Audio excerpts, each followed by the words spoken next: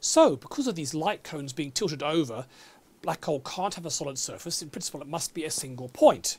But it still weighs as much as the whole, whatever it is that formed the black hole did before, probably a big star or something. So you're talking about a very big mass, 10 to the 31 kilograms, say, in zero size.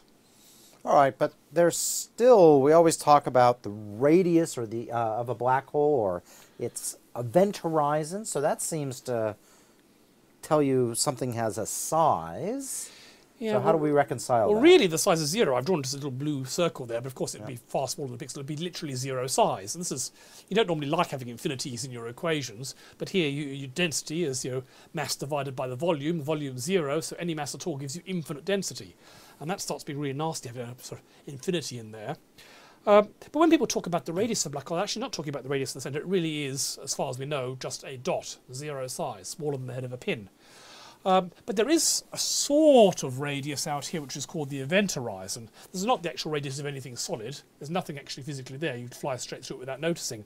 What it is the line of no return. This is the line at which those cones are tilted so that they're vertical on the edge. So once you're inside here, you have to move in. You can't stay stationary. Anywhere out, if you try and go away as fast as you can at the speed of light, you could in principle stay where you are or even move out.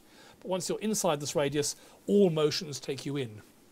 Okay, so that means what you're saying is that I could, if made out of the right stuff, I could literally travel across that event horizon, and there's not a sign in space that says event horizon or anything. There's nothing there. It's not the surface of the black hole. It really is just the point of no return. Yeah, so it's Okay. maybe a sign, abandon hope, all you enter here. Okay. But there's nothing going past. You could fly quite happily through here. Just if you wanted to turn around and come back again, that's when you start finding the trouble. Aha. And this is also called the Schwarzschild radius, after the theorist who derived it, and it's got this form here, 2gm over the speed of light squared. So you can work it out. It turns out to be pretty small. If Earth was to collapse down to a black hole, we're talking about 8 millimeters for this. 8 millimeters. Yes. Like that big. Yep. So it's, if you've got something that's for the Earth to collapse down. For the Sun to collapse down, we're talking about a radius of a few kilometers.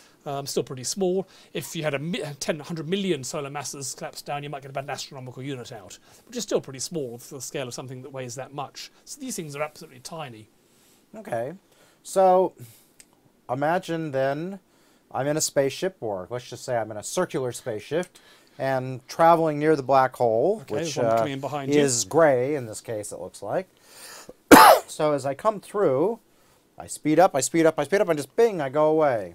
Yeah, so from your point of view, you'd just be moving steadily inwards, moving steadily inwards. You'd feel nothing dramatic happen when you cross the event horizon.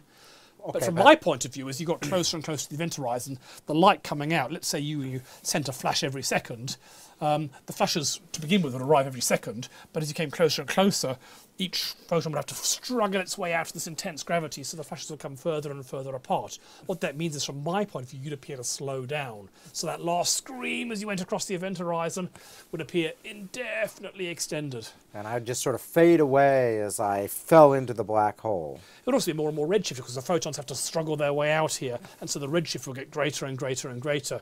So at the moment you're scattering visible light towards me, but that might become infrared and then radio and then 100-kilometre long radio waves or something as that last infrared scream disappears down the event horizon. So for you, you're just going pretty fast. There's one thing I think we should just make sure people understand at this point, is that if I'm here, for some reason, find myself at rest outside of a black hole, I will fall into a black hole. But of course, normally one does not find themselves at rest around a planet. In the same way, if we were suddenly to stop here on Earth, the Earth would fall into the sun. It's the fact we're orbiting the sun. So this isn't really a very realistic way of looking at things, Yes, is it? it's a more realistic one that we've given it a bit of a sideways motion. We showed this back in the first course when we talked about quasars. And you see, even a very small sideways motion is enough to stop you falling into the black hole. You just whip around it in an elliptical orbit. Okay, very good.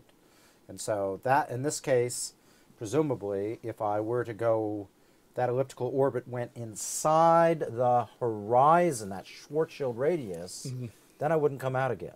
Indeed.